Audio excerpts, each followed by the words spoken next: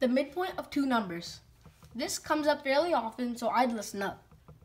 Let's say you have a point as 2, 3, and you have another point as 7, 8.